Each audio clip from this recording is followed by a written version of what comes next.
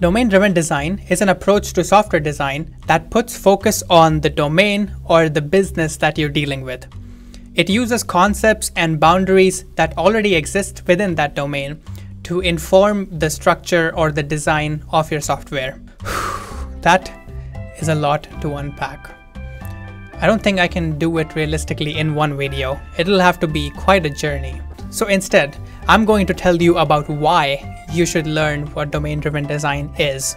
I strongly believe that everyone who is serious about software development should learn what domain-driven design is. And here is why. First, it forces us to learn about the problem that we're dealing with so that we can come up with much better solutions. Because you cannot solve a problem that you don't fully understand. For example, if I'm building software for a restaurant to manage orders and stuff, I first need to learn and understand how the restaurant functions right now, what people are involved in what processes, how information flows, and so on.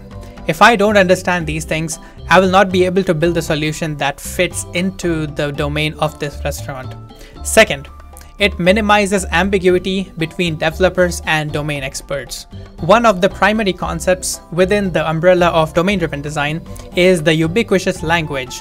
This is the language that is developed when developers and domain experts collaborate, as a way to ease communication between everyone.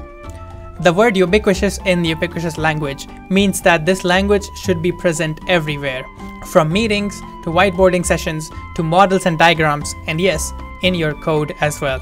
Third, it offers one of the best ways to break down a complex system into multiple smaller systems.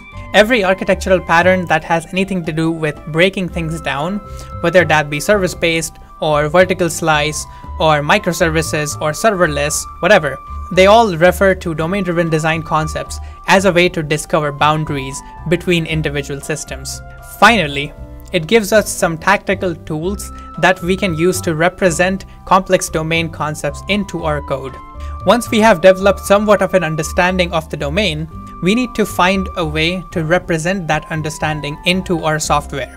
DDD provides us with some patterns that we can leverage to do exactly that. So hopefully your interest in domain-driven design has increased by a little bit now. If so, please scroll down and hit the subscribe button. You do not want to miss this series.